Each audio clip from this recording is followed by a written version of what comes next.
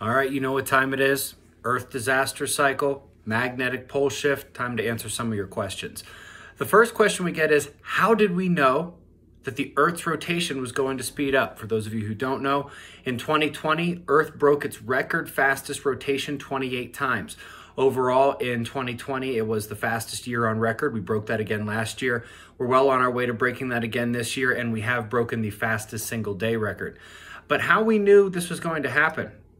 This is what we would expect to happen. The way Earth rotates, the way it moves, the way it exists in this electrical environment around the sun, with Earth's magnetic field fading, with the introduction of the galactic current sheet, bringing with it the galactic magnetic reversal, we would expect more energy to enter the system, just like a motor that runs on electric current. You put more juice into the system, which is what's happening as we lose the magnetic shield protecting us, and we would expect to speed up, and I don't exactly expect that to stop anytime soon. Does the Micronova equal the days of tribulation in the Bible?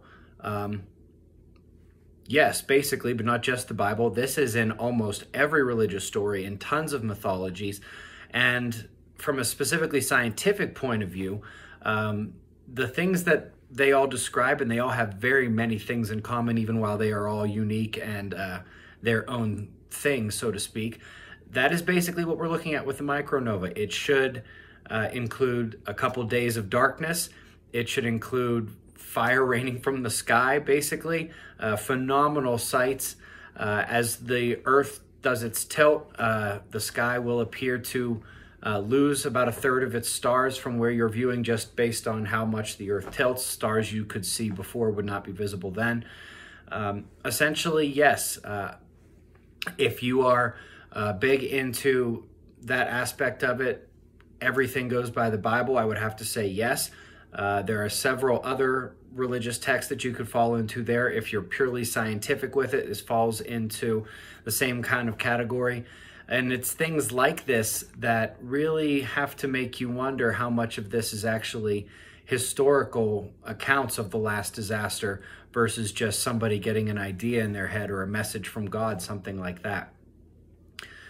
Why don't we get official updates anymore on the weakening of Earth's magnetic field? It's very much purposeful. Once they upgraded us from 10% lost in the year 2000 to 15% down in 2010, there was very much a fervor on the internet. People started doing the math, myself included, and there were a lot of people saying, hey, wait a minute, it's looking like we're only 10, 15, 20, maybe 25 years at most away from actually getting into and having the zenith of this magnetic excursion. It was actually around that time that we started beginning to interact with some professors, from folks from NASA, and one individual from the European Space Agency's SWARM mission, which is monitoring Earth's magnetic field, that they basically said they were not going to be giving us any more updates on this. They, of course, had to update the magnetic pole movement, and they are doing that. This is for GPS purposes and other things like that, but I don't think we're going to be getting any more updates on the field strength, and that is very much on purpose. Panic is not what they want, and frankly, not what we want either. Do we as a species subconsciously remember the disasters in dreams and visions and other things like that? I have to say yes. And this does sort of tie back into the religious aspect, but for those of you who know who Carl Jung is, the eminent psychoanalyst, he noticed this and actually documented how all across the world and throughout time, people were having the same kind of visions of what was going to happen, the same kinds of dreams about what was going to happen. Now, he, I believe incorrectly, believed that this was just part of the human condition. Something about how our brain was wired caused us all to have the same kinds of ideas, but I don't think that's correct.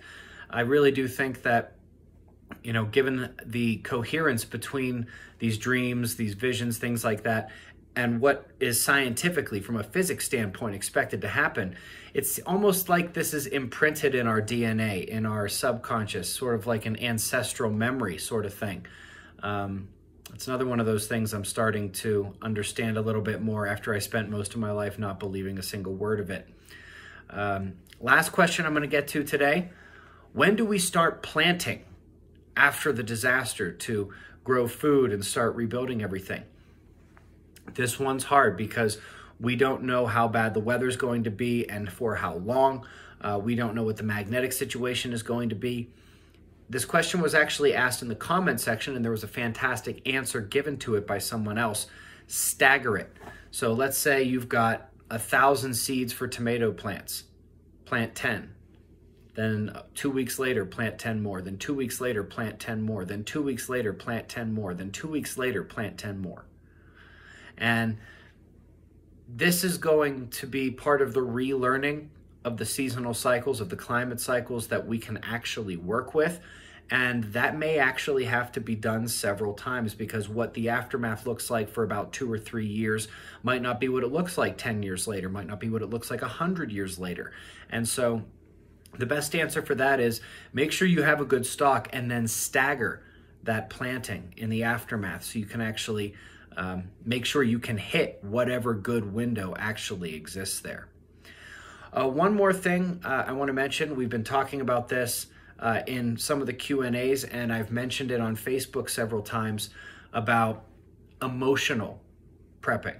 The fact that the moment the sun has its micronova, every single trauma you have is coming back.